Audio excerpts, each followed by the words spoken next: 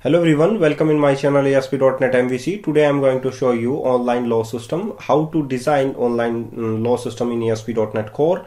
So before going to the details of online law system, actually I'm going to the modules of the law system. So first of all, we will design the authentication process actually. So in which we have two roles in the law system. The first one is admin, through which we can edit, update and delete, or you can say the CURD operations will performed.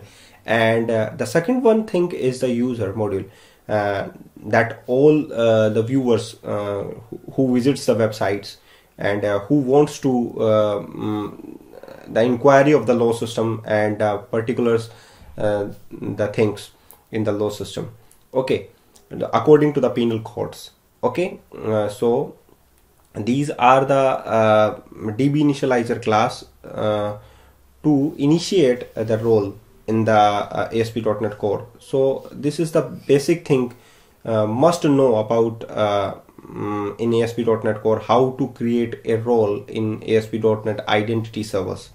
So you just copied it and paste into your project in the DB initializer class. So first of all, create a new class DB initializer and replace that class from this code where we have application DB context, user manager with the application user class, because actually application user classes does not exist in a newly created project.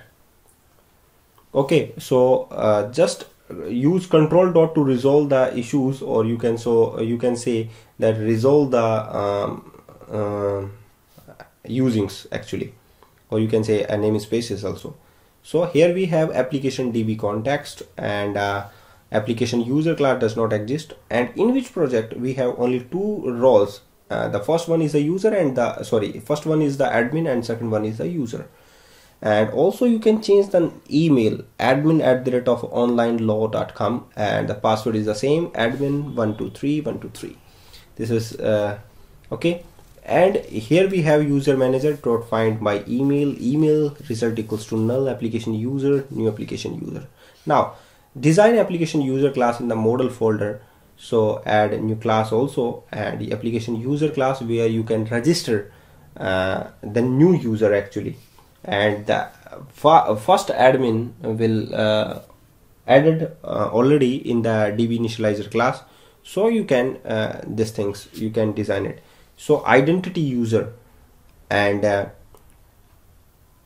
so resolve this application user class. So thank you very much guys for watching this video, and keep watching all of the remaining videos of online law system.